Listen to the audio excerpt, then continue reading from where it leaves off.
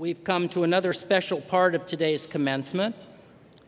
On the recommendation of the California State University Board of Trustees, Stewart Kwoh has been selected to receive an honorary doctorate of laws. Stewart, would you join me up here, please?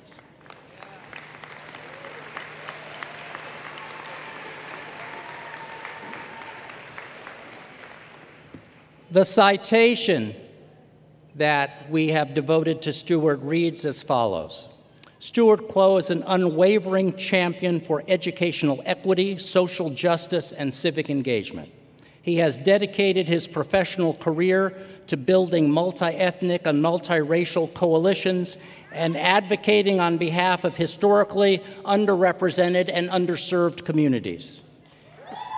In 1983, Mr. Kwoh co-founded Asian Americans Advancing Justice Los Angeles, AAAJLA, the largest legal and civil rights organization for Asian Americans and Asian Pacific Islanders in the United States. Under Mr. Kwoh's leadership, this organization successfully challenged racially discriminatory employment practices and unfair immigration laws. The organization has also pushed for stronger protections for low-wage workers, immigrants, and victims of hate crimes. Mr. Kwoh founded AAAJLA's Leadership Development in Interethnic Relations program, which has trained more than 1,000 community leaders in collaboration with African American, Latino, Asian Pacific Islander, and LGBTQ communities. Mr. Kwoh's community coalition efforts have also focused on improving higher education opportunities. In 2015, AAAJLA launched College for All, a multiracial cross-sector coalition that has championed reinvestment in public higher education to promote greater access, affordability, and equity. The coalition's efforts have been endorsed by more than 40 organizations, including the California State Student Association and many others. Mr. Kwoh was raised in Los Angeles and earned a Bachelor of Arts in Psychology from UCLA and a Juris Doctorate from the UCLA School of Law. He serves as a lecturer at UCLA, where he teaches a course called Asian Americans and Law. Mr. Kwoh has been honored with numerous awards in recognition of his public service, including a prestigious MacArthur Foundation Fellowship, a Liberty Hill Foundation Changemaker Award, and a Civic Medal of Honor from the Los Angeles Area Chamber of Commerce. He was named Lawyer of the Year by California Lawyer Magazine and received an Alumnus of the Year for Public and Community Service Award from the UCLA School of Law. In recognition of his distinguished career, his role as an advocate for social justice, and his contributions to fostering community collaboration, the Board of Trustees of the California State University and California State University, Los Angeles, are proud to confer upon Stewart Kwoh an honorary Doctor of Laws. Thank you. I'm going to confer it now. I've got it. So, by the authority vested in me, I confer upon Stewart Kwoh our highest honor, the degree of Doctor of Laws, with all of the rights, privileges, and honors pertaining thereto. It is an ancient custom, as many of you know today, to invest those who receive academic degrees with hoods that designate the degree that's bestowed. We present this hood to Stewart Kwoh. Stand between us. You could bend a little.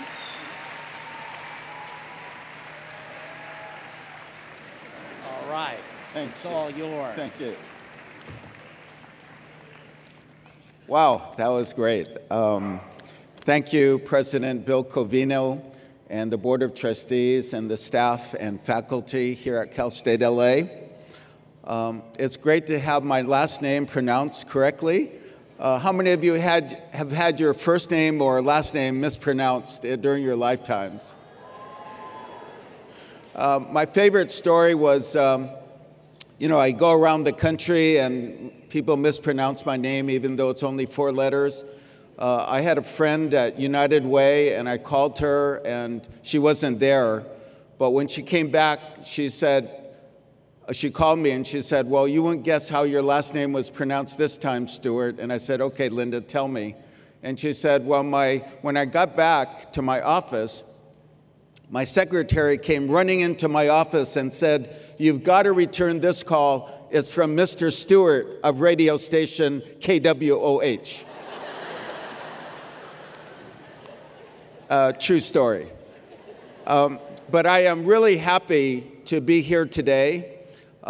You may have noticed I have a UCLA background, but I'm very, very proud that in 2014, my son Nathan, who is sitting back here, graduated from Cal State LA.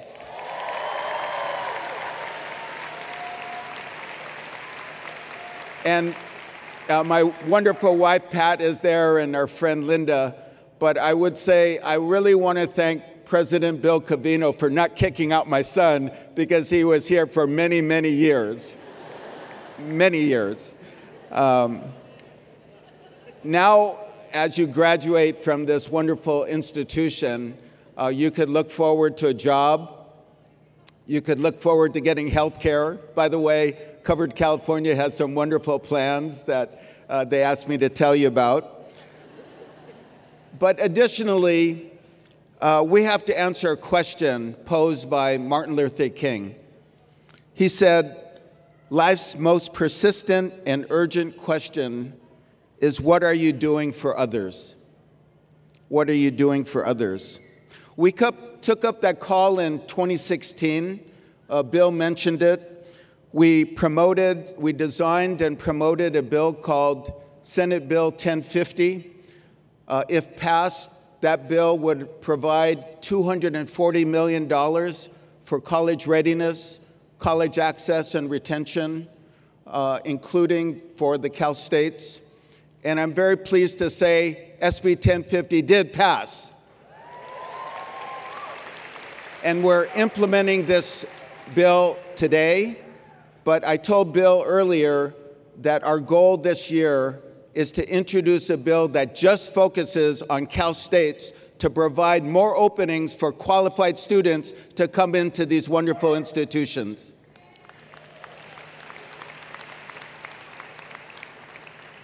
Asian Americans Advancing Justice has long focused on immigrants' rights. And we have done that. And we all have personal stories to tell about why we reinforce that focus every year. For me, earlier in my career, I remember I went to the South working on a civil rights case, and a white waitress was serving me and started staring at me and said, well, where are you from? Where's your family from? And I thought of my mother's side of the family, and I said, well, my great-grandfather was a miner in New Mexico. My grandfather was a tailor and herbalist in Stockton and Oakland. My mom was born in Oakland, California. And she stopped me without any hesitation and said, and how do you like your new country? And for those of us who are 4th generation or 5th generation, we know many of us will be treated as immigrants, so we will always be immigrants in many people's eyes.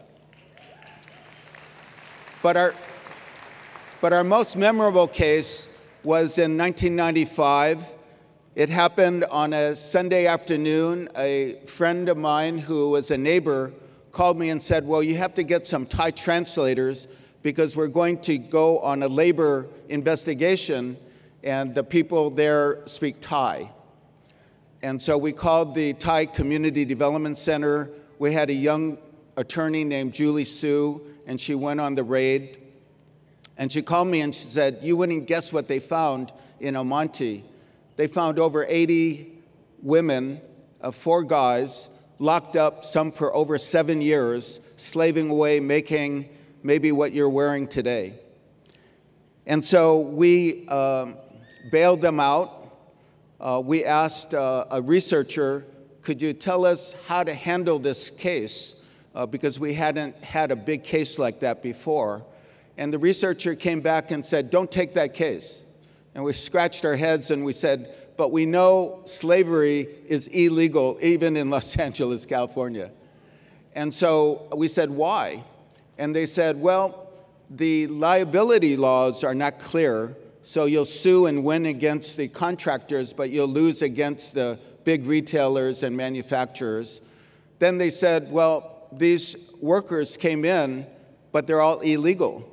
So you'll be representing people in Thailand or somewhere in Asia. Do you have an office there? And we said no. And then they found out that the front shop had about 22 Latino workers. And the Latino workers came to us and said, represent us too. And the researcher said, don't represent the Latino workers because they don't speak the same language. They weren't in the same place. They were in the front shop in downtown Los Angeles, but they weren't locked up like the Thai workers. Well, guess what? We decided to keep hope alive, so we ignored what the researchers said. And we fought the case. We won 2 motions to dismiss. I'm very pleased to say we won over $4.5 million for the workers. Because the workers said that they would testify against the contractor, we got legal status for all the workers who are now U.S. citizens. And most importantly, the Latino and Thai workers came together, united, and inspired the state legislature to pass the strongest anti-sweatshop law in the United States of America.